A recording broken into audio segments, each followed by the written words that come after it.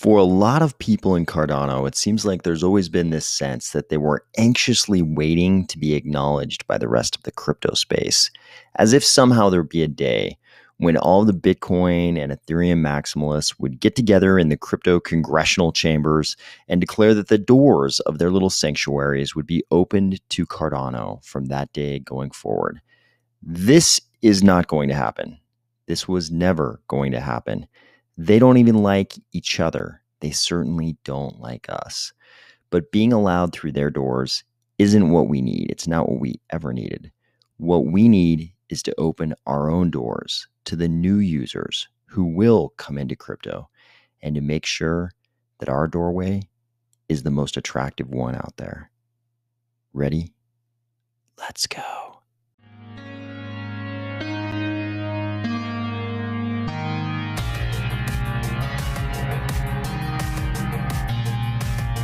Today, we are going to discuss this idea about who Cardano should be focused on. Excellent news around ledger support of our ecosystem, the Sunday Swap July dev update, and a mysterious tweet related to Pavia. If this beautiful rustic town looks to you like the kind of place that definitely parties after sunset, or if you're finding value in these videos each weekday, please consider delegating to the Army of Spies stake pool, ticker AOS. Guys, I think our friendly Cardano well hit it on the head here. They were never going to let us into their little clubhouses. That was something that was never going to happen. But even the idea of being let into their little circles is sort of like a tree that bears no fruit and provides no shade. There's no real prize there. Bitcoin never evolves. They don't even have smart contracts. And Ethereum is about to go through this transformation. They'll go through this metamorphosis where they'll become this beautiful butterfly and spread their wings. However, this butterfly has a version of staking that is not unlike our traditional banking system, in that if you're going to be staking, if you're going to be delegating in Ethereum, you have to give up custody of your funds. Does anything sound less cypherpunk? Does anything sound less crypto than I need you to give up custody of your funds in order to delegate, in order to be a part of the validation of the chain? That's the least crypto thing I've ever heard. This is like if Tom Cruise tried to convince everyone he was a samurai. Okay, wait. So that movie probably sold a lot of tickets. So you know what I'm saying, though. It's ridiculous. One of the pillars of crypto is unbanking yourself. That was one of the big things that was super attractive about crypto in the early days, that you could have custody of your own funds just by making sure you and you alone knew your private key. Only you would have access to your funds.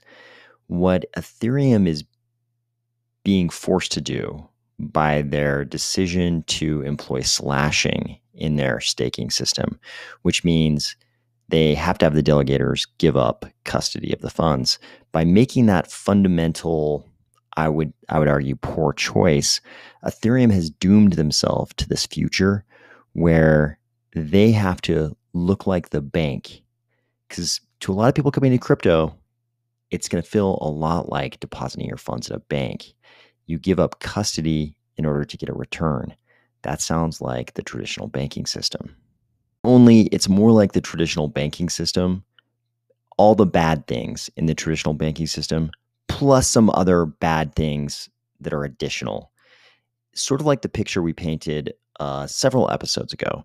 It's more like you're banking at a bank where occasionally, if the bank makes a mistake, the Federal Reserve sends in a guy with a flamethrower to burn up all the money in the vault, just to punish the bank and its depositors for letting the bank make a mistake.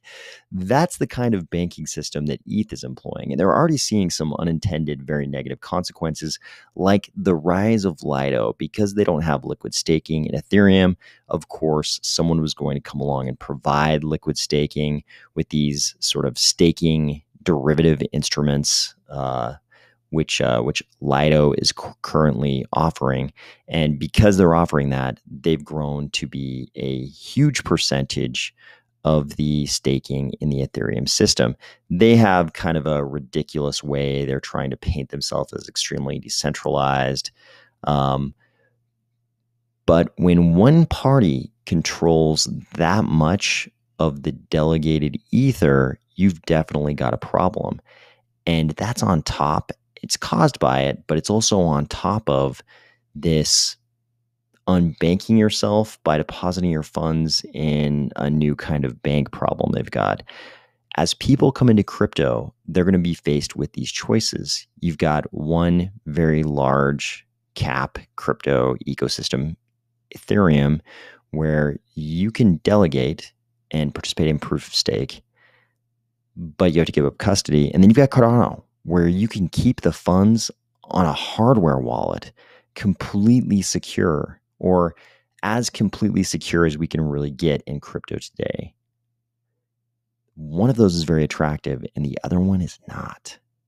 Sure, you could argue the people who are in Ethereum now will gladly give up custody in order to delegate their funds. And that is true. That's because they don't really have any other choice. All these maximalists in all of these ecosystems, to one degree or another, view themselves as early adopters who are going to reap the rewards of their early adoption. If you're by your own definition an early adopter of Ethereum is going to evolve into this, whether you want it to or not. So the only way for you to get to that point in the future where you think you're going to reap the rewards of your early adoption is by going along with this and participating in whatever this ETH proof of stake thing becomes. They've got no choice. They've kind of just got to tough it out. You could also argue, hey, we're talking about mainstream adoption here, and if there's one thing the mainstream is comfortable with, it's putting their money in a bank.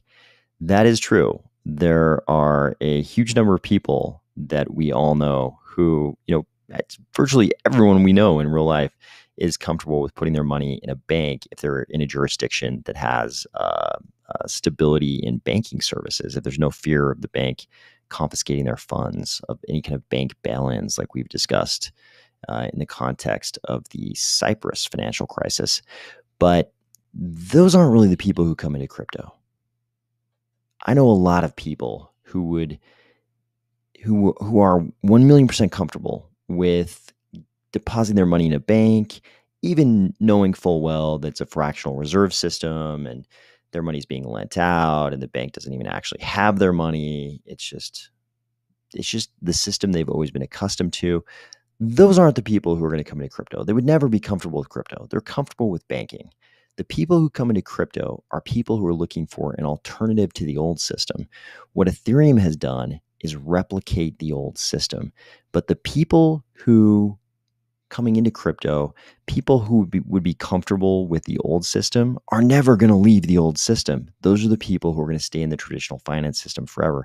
The people coming into crypto are looking for something different, not a watered down cryptographic clone of the old arrangements. There's no denying that Ethereum is the big player. They're the big player in the Gen 3 blockchain space. The second they have proof of stake, they're going to be the biggest proof of stake blockchain with smart contracts.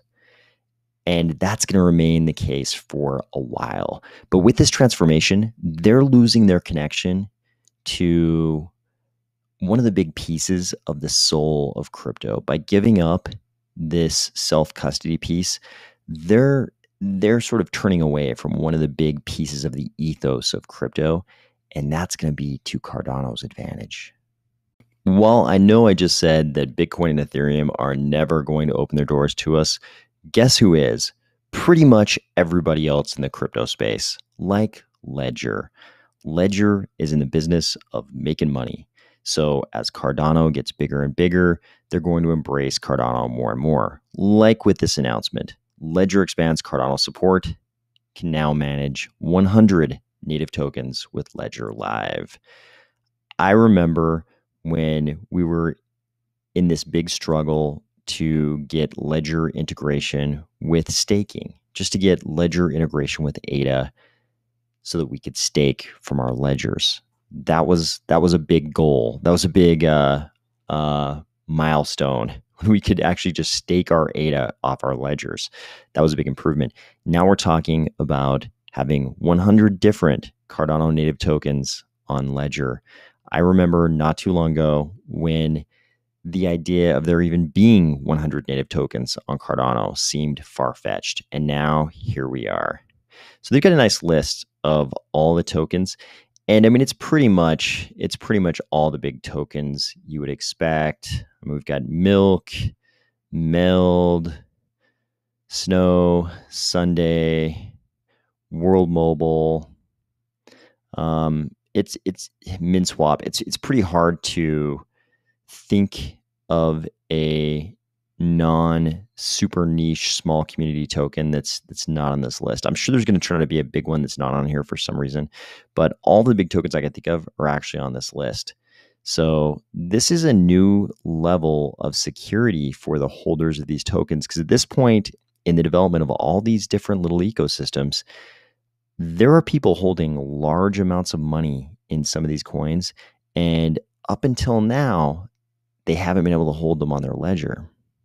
Apparently, we are also now getting monthly development updates from SundaySwap. I've always said that I think Pi is a good communicator, so I'm glad to see these videos popping up. So he started out with a review of the 6-month Sunday token yield farming program, which just ended on July 19th. The numbers on this, as they reviewed what actually took place during that Sunday token yield farming program, the numbers are actually pretty impressive. They had 71,000 lockup events across 25,000 wallets. They've paid out about 57 million Sunday tokens, and there's another 24 million Sunday ready to be claimed. He said there are now 83,000 wallets holding the Sunday token, and they say this makes them second only to the Hosky token at 87,000. On governance, Pi talked about 3 components: a discussion platform for proposals and debate, a secure layer 2 solution for non-critical decisions, and on-chain smart contract voting for critical decisions like protocol updates. There's already discussion and debate around proposals happening in their Discord. The critical on-chain voting will be accomplished via the Agora governance platform that Liquid has open sourced. They've actually designed their own L2 solution for the non-critical decisions. They wanted it to be secure, third-party auditable, and free to use with no transaction fees. They also wanted it to be modular so that other projects can use it also. Pi actually showed us the governance portal on screen for this new layer 2 solution. You use your private key to sign for proposals and to cast your vote in Eternal, just like you would in a transaction. But unlike a transaction, it doesn't actually cost you anything to do this. I'm actually really interested to see this governance in SundaySwap get up and running, because it seems like if there's anything that's true about human behavior, it's that humans will always favor what's in their best economic interests first. They'll always vote for what is in their economic best interest first. So as someone who holds SundaySwap tokens, I'm really curious to see what the community votes on, because I have a feeling it's going to be in the best interests of the people holding those tokens. In particular, there's always been one part of this tokenomics page on the SundaySwap website that's jumped out at me. It's this section right down here, profit sharing. One of the founding principles of the SundaySwap protocol is about decentralizing not just access to financial services, but the profits generated from them. While we haven't announced the exact mechanism here, our vision is for the SundaySwap token to provide access to these decentralized profits. If the SundaySwap token holders participating in governance are humans like I think they are, I think they might latch on to this kind of idea and make some proposals kind of around that kind of thing. That'll be interesting. In fact, if you go into the Sunday Swap Discord right now into the governance chat, it seems like you can find some discussion in this general direction as recently as July 18th. Full disclosure, as I've said many times, I do hold Sunday Swap tokens.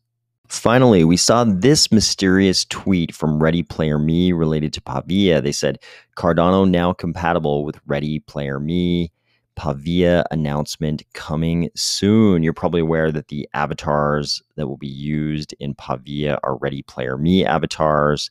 They posted this graphic, now compatible with Cardano. When I cruise over here to Pavia's profile, this is the most recent tweet I can see from July 29th. Goodbye, July. August is a truly mega month for Pavia with our rebrand and new map. RPM, Ready Player Me, avatar merch, the first look at a plaza section, PCA load testing, and more work on the builder tool, plus some other stuff. Busy but exciting times. I'm excited to see something like this out of Pavia, especially this first look at a section of the plaza. Pavia was really the first metaverse project that launched on Cardano and told us they were actually going to be a metaverse.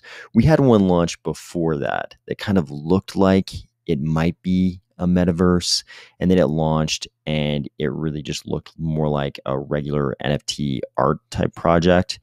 Then Pavia came along, and we knew we were actually going to have a project striving to be a legit metaverse. So I'm excited to see this after all this time with Pavia.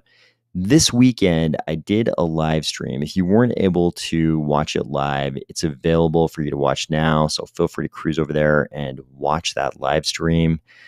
Otherwise, I hope you're starting out a great week, and I will talk to you tomorrow.